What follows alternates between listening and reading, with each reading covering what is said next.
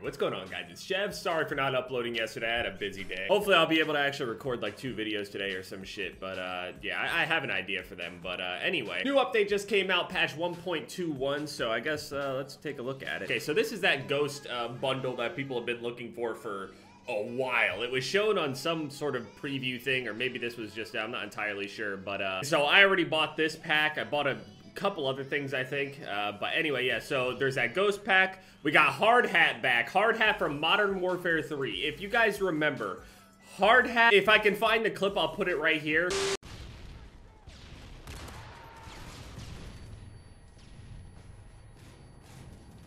Oh my god, I just got tripled. I just got tripled. I got no scope triple! Oh my! I got tripled. I got no scope triple. This map brings back so many memories for me, good and bad, but obviously, I mean, the map itself, by itself, without attaching any of those feelings towards it, how good this map flowed. And when I played last night, I was only able to play against people that were like on PC and they immediately got the download and they started playing immediately because the people on PS4 didn't get an update for like an hour and a half later or so. Aisle 9, it's a gunfight map. I don't really care for that. Blood Money quads. Most people probably don't care about that, but I'm sure it'll be fun. They changed the gulag weapons. I know I haven't played Warzone in a while on the channel or whatever, but I mean, I've been playing a little bit of solos. I don't know if they changed stimulus solos back to regular solos yet. I have no idea, but yeah, they're gonna find SMGs and assault rifles in the gulag, so it's gonna be a bit different than the annoying ass oh, we get the Origin 12 shotgun or we get some dog shit pistols or whatever. Now we got some AKs, M13s, Kilo, Ram, Striker. The armor box is a new item in the game for Warzone. Similar to the munitions box, this item can be used by the entire team to replenish their armor before or after an engagement. So I'm assuming you just throw it down like the, you know, ammunition box or whatever, and when your entire team goes and loots it,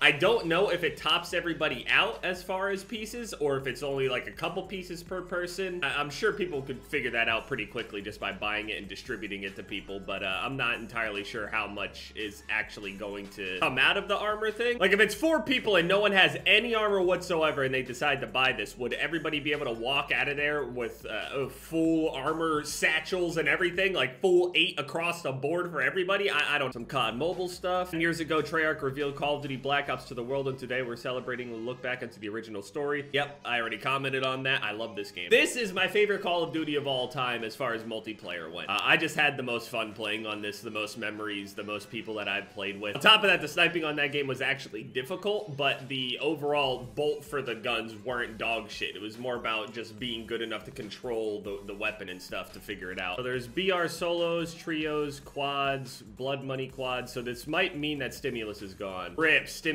solos are gone. I saw so many people going for 30s and 40s on here. That's in stimulus though, so regular solos. Oh, weapon changes.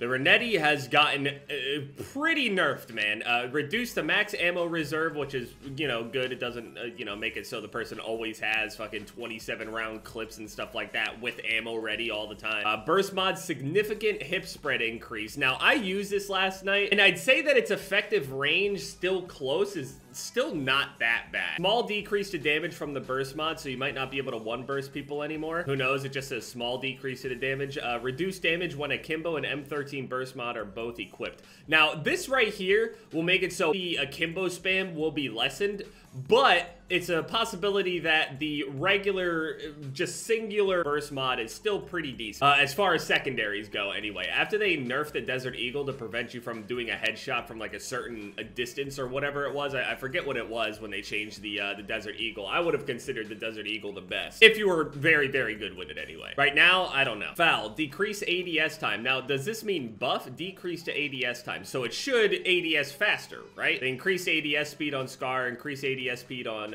Foul. Lowered ammo count for reload warning on belt-fed LMGs. It just seems like that would be something under like general fixes, not an actual weapon change. Reduced penalty for holding breath too long with sniper scopes. So that's gonna make it so when your character starts having a fucking asthma attack at the end of holding his breath for a couple seconds, your scope ends up going all over the place like this and then finally recenters until you can finally concentrate again for a period of time. I'm assuming it's just a reduction to that ridiculous sway once that happens. Most of the time, I'm not holding my breath that long anyway. I usually stop myself before I let the breath get that bad. That's just a habit. Most people that are good at sniping or have used a sniper rifle for a long time understand, you know, when it's coming and shit. You just got the timer in your head. VLK Rogue gets another buff. Increased rate of fire, increased close damage range for the 12 gauge, increased damage range for the 6-inch revolt barrel. No one's gonna use that, but still. Now, the Holger got a giant buff. Now, here's the thing, though. So the issue with the Holger was that it's basically an LMG that doesn't do an LMG's job well, and it's also an AR that doesn't do an AR's job very well. It kind of handled like a heavy AR, but didn't do the damage of an LMG whatsoever. So I'm kind of curious. It says increased your move speed, improve ADS time, slight recoil reduction, Spitfire barrel, and the ultralight barrel. We don't mess with any of these, I think. From what I know, you always want the extended barrel on most of these things. I don't think the shorter barrels are ever really worth it. 30-round magazine, reduce sprint out time, improve ADS time, faster movement. So there's a big handling update for the Holger 26. So I don't really know how I feel about it. Overall, this buff is good for the gun, I guess. You know, it's not bad or whatever, but the Holger is just outmatched in so many different places. So, I mean, maybe being able to mess around with this 30-round magazine, no stock, and stippled improvement here might actually do something, but I'm not entirely sure. It's also, you build it way different depending on multiplayer versus Warzone, but most of the time, you're not messing with either of these barrels. So if I were to build this thing with the new shit on it, yeah, neither of these barrels are worth it, and there's no extending range barrels, so there's really no point in putting either of these on. Bullet velocity, in turn, lowers your damage, and also your just overall effective range. Then this also gets rid of your bullet velocity and your recoil control at the same time. You're trying to turn it into an SMG that's not going to compete with anything close to an MP5. I don't know, man. Building it something like this along the lines of this with a compensator or something on the muzzle or whatever, or you could even mess around with, you know, a laser or optic or whatever, but this, putting all of these new things on, 30-round mag, stippled, and the no stock, all of that got buffed, but the gun's overall damage still doesn't warrant really using it. Even if it is easier to control, you can just use a different gun that's easier to control that still has a better damage profile. Now, I don't know the exact numbers or anything like that, so don't quote me on it, but that Holger was, from what I felt like, the Holger's biggest problem was its damage, not how it felt in general. It was a combination of all the things, but damage is always the most important. HARDHAT 24/7. Also in the store, there was a bundle called Trick Shot, which ended up actually selling a new AX50 variant called Flawless Technique. This doesn't have all the attachments that I would put on it, but in general, yeah, it's got 360 no scope on it. The design is pretty cool. I ran into quite a few people last night that were using the new Holger. I mean, it's not like it's a bad gun or anything. The buffs definitely are gonna help it, but now we're gonna go into HARDHAT 24/7. So HARDHAT was a map that on Modern Warfare 3, a lot of people looked forward to playing HARDHAT because HARDHAT has a thing in the middle of the map, a tunnel, basically, that ton, and I mean a shit ton of people end up funneling through. Yeah, see, this guy's using the Holger, but I mean, look at the damage on it, though. Not that good. That's like 3 or 4 bullets without any armor whatsoever.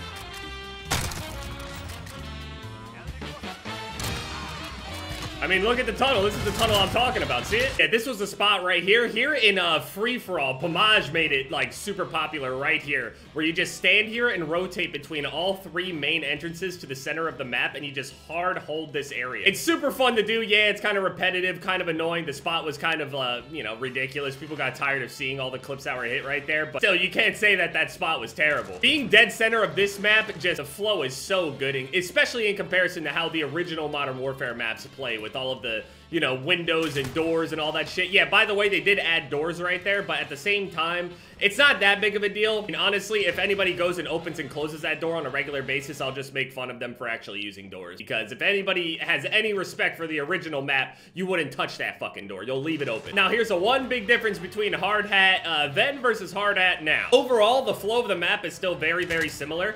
I'm really happy with it, to be honest. The remake is beautiful. It's got definitely a different feel to it just due to the lighting. It's more like broad daylight after some rain and shit. It's really nice and refreshing. Head glitches, bro. You're awful. Nobody's head glitches. You are awful. You are head negative. glitching. You're brutal. I don't know what you're talking brutal. about. I can't hear you down there.